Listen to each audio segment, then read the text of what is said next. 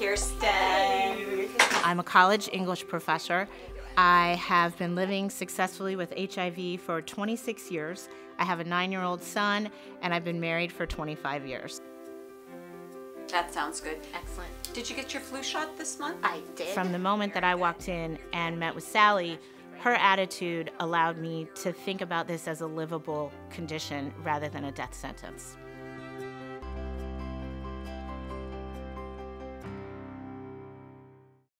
What are your plans for the holidays? Kaiser Permanente started a clinic for women living with HIV, and we currently serve over 150 women that are living with the virus, and they run the spectrum from homeless women to women that are college professors. Heidi will call you with an appointment for your pap smear and to follow up with me in Evening Women's Clinic in March. We have them up to date on their pap smears, mammography, hepatitis screening, and it's been a really successful program.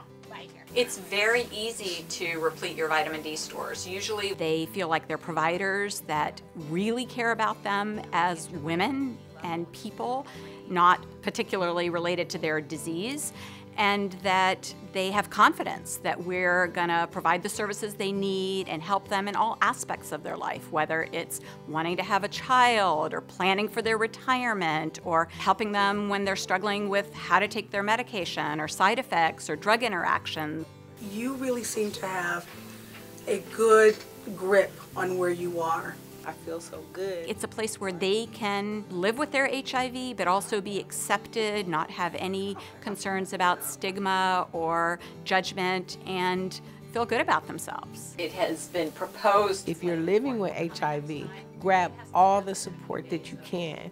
Replace the mother that doesn't understand or the sister that's not going to want to hear what you're living with, because there's a lot of mothers and daughters and sisters and aunties living with HIV, and they're there to support you.